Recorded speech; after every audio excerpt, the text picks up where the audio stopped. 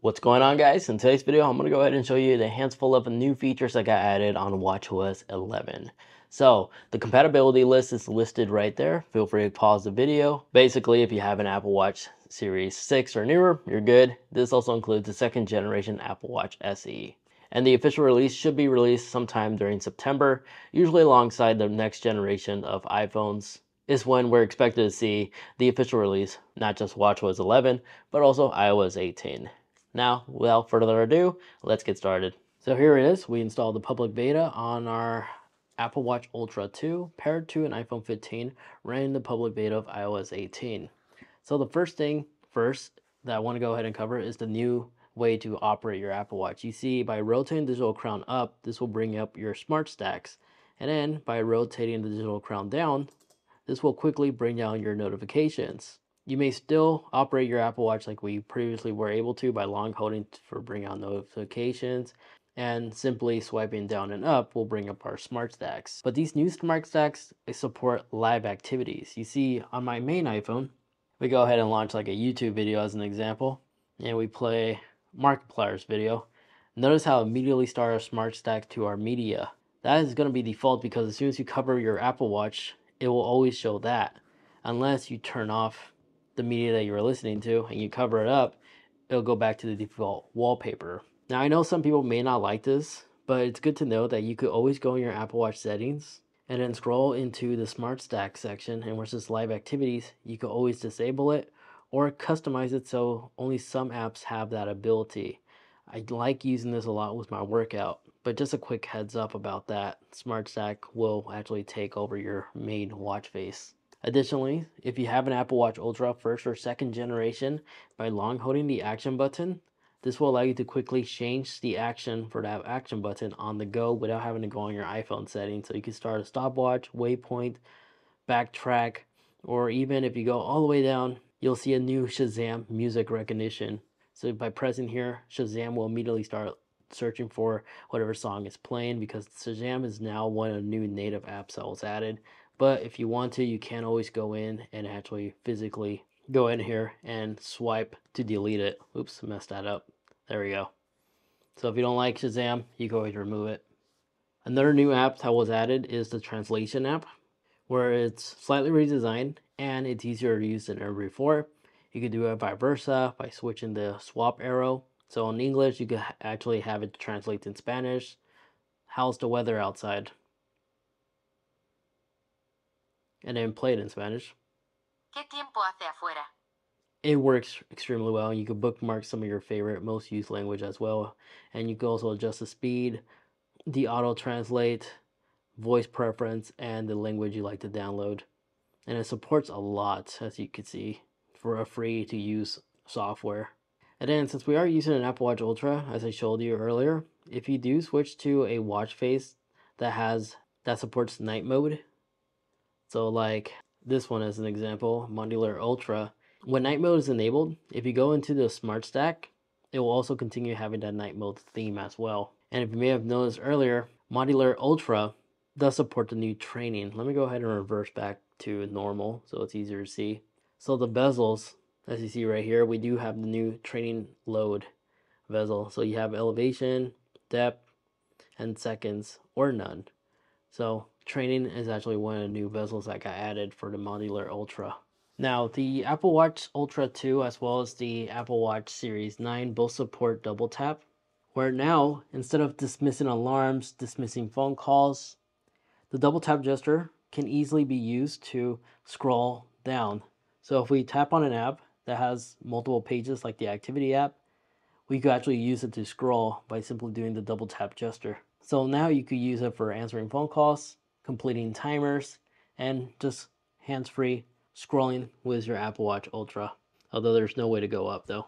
And then Apple Tap to Cash is also fully compatible on the Apple Watch, because if you're trying to complete a transaction with a different stranger and you don't want to transfer contact information, so long as they have an iPhone or an Apple Watch, you guys could both tap and it will automatically complete money transactions without actually having to have their contact information for you to Apple Cash them. And then if you ever receive a new notification, you notice that the notification icon is also different now than previously.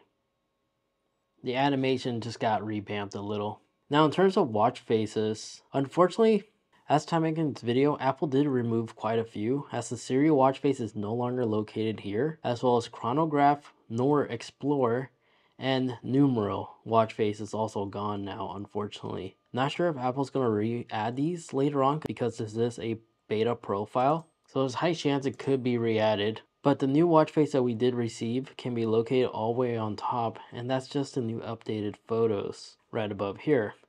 Because we always had this Pride one as well as this Union Bloom, and that's it. And for photos, it doesn't allow you to add it here, but I found out if you like to add the new photo watch face, you need to go into the photo app on your Apple Watch and then launch it.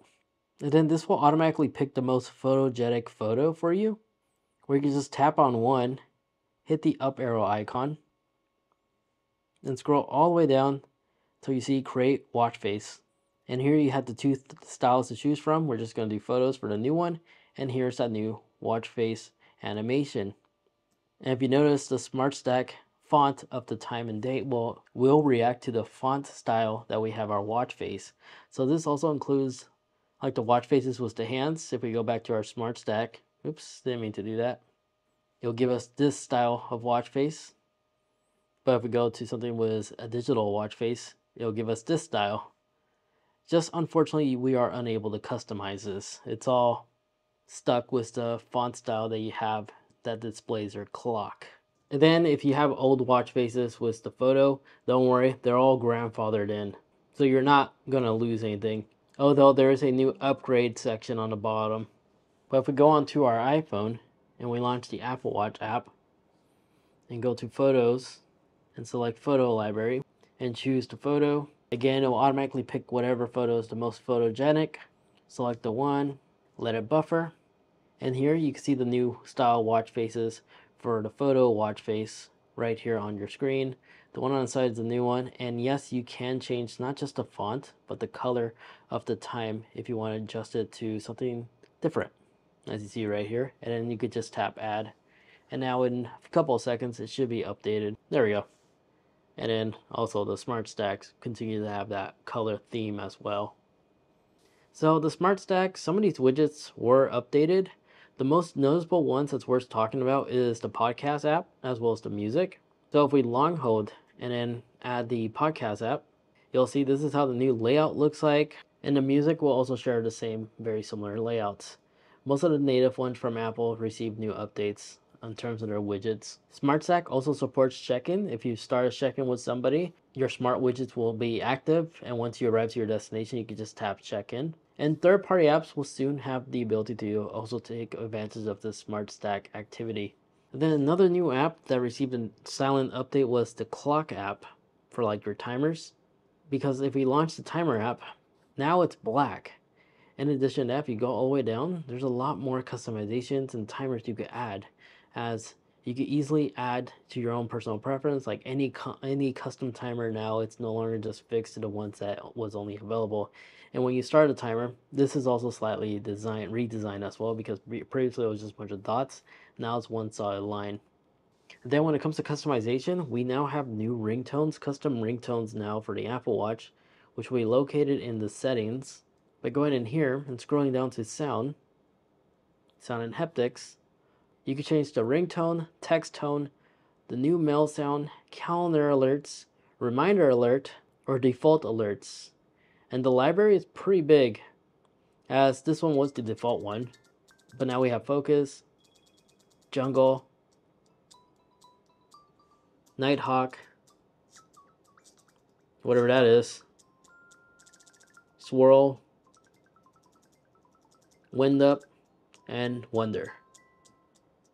It's just unfortunate we are unable to upload our own custom ones or create custom haptic feedback tones like our iPhone. Maybe the next WatchOS 12 version will have that ability, but at least we can now customize it, especially if you live in a household with a bunch of other Apple Watch users. And then if you're somebody who uses sleep tracking will now have the ability finally to automatically track power naps. So if you take a power nap and you're tracking your sleep, this will now finally be able to track that. And speaking of sleep tracking, when you enable bedtime mode, like this icon, remember how previously In order to have access to your Apple Watch, you have to long hold the digital crown. Well, now you can just simply tap once and it will grant you access to your Apple Watch without having a long hold. And if you go in Control Center, if you notice, you still are in bed mode. So now you can bypass that without having to long hold this, especially if it's something quick you just have to do. And then in addition to that, if you like to bypass everything quickly, you can also hold the digital crown and power button at the same time. It will bring down the timer even faster. Same goes for the water lock. If you hold both at the same time, it will quickly just unlock it quicker than having an actually long hold. At least from my experience, it feels like it's quicker. Now HomeKit also has been improved for the Apple Watch. Now whenever you approach like a smart lock, instead of quickly activating your wallets, your Apple Watch using GPS and other internal sensors, as soon as you're walking towards the door, will automatically wirelessly just unlock it for you. And then in terms of the weather app was slightly tweaked, as you can still tap to change between different styles that you like. And if you long hold, you can also switch between different data, but nothing much, pretty much still the same. Then offline maps is now fully supported on the Apple Watch. Now if you go into your map app on your iPhone and then quickly just tap on your profile, and then in your profile you tap on offline maps, whatever offload maps you created on your iPhone, you can enable it right here. Will automatically sync to your Apple Watch and will start downloading as soon as your Apple Watch is connected to power. So while you're charging it, it will offload it on the Apple Watch now natively, so you don't have to have your iPhone nearby if you're off the grid and all you have is your Apple Watch. And then still in this tab, if you tap on library and if you go to routes, you could create custom routes right here. And if you notice, it does give you topograph information just like the iPhone, but by simply tapping on a route, like on a road or something like that, you can leave little markers right here and you could tap again and it'll connect those two markers, and here you'll have options to reverse, out and back, or loop, and it'll give you data information like altitude and stuff, and you can save it right here. You can download it, and so long as offload map enable on the Apple Watch, this route will also be saved on the Apple Watch on your behalf. Now, as for the fitness side of things, the fitness app was also updated massively on both iPhones and the Apple Watch, but first thing first, I'd like to show you it on the Apple Watch first. By launching the activity app, if you tap this little up right corner over here, this is your training load. And this is based off 7 days. The little dots are your 7 days. And the white line on top, the graph on above that, is your 28 days average. And right now it does look like I'm falling below because I was super busy this last week thanks to 4th of July. But I'll show you how to set this up later. But what I like to show you is if you go all the way down, there's now new quick access to edit your calorie goals. You could edit it for the day or change your whole entire schedule right here. And if you notice, you could adjust it from Monday all the way down to Sunday. So if the weekends are your rest days, you could lower your calories just from here. And if you get sick, of course, you could change it only for the day and just lower it to the lowest number possible and set it. But if you go on your iPhone and you go ahead and launch the fitness app, new splash screen, but if we hit continue and go into your fitness, and if you go all the way down to the very bottom where it says change goals, same thing what I showed you recently on the Apple Watch, but you can also pause your rings. So you can pause it for the day until Monday, until August, or create a custom date. This is good to know in case you get sick. This way your sprees are still going to continue once you recover. So now you can actually pause your workout, your sprees, so you don't mess up your sprees in case you get sick. And then as for the workout app did get updated, as some of these icons has changed, like the indoor run. Now that's how it looks like. Ooh, let me get out of this. Indoor run has a new icon, and they also added new workouts as well. But if we select like a workout, like strength training as an example, it also has a suggestion right there to start a check-in when working out. So if we start a workout, let the 3-second timer go, and we go to the very bottom, we could then check in with somebody. And where it shows their profile, if you tap on that profile picture, you could change between a different person that you like to check in with, and then just hit send. And once you're done with your workout, you could then end it just like that and check in with them when the workout ends. So once I'm done with my workout, as you see, the smart stack actually went up as well, showing us that we are actively checking in with somebody. So as soon as our workout is over, our Apple Watch will automatically check in with them. Also, another thing, let's start a workout, but this time give me a minute so we have access to the other menu. Then if we end our workout right here, we have the little rating chart where by default it could suggest like automatically, like based off your previous records, it'll automatically like select like 6 as an example, but you could always override it to adjust it to like all out, hard, or easy, and then just tap enter.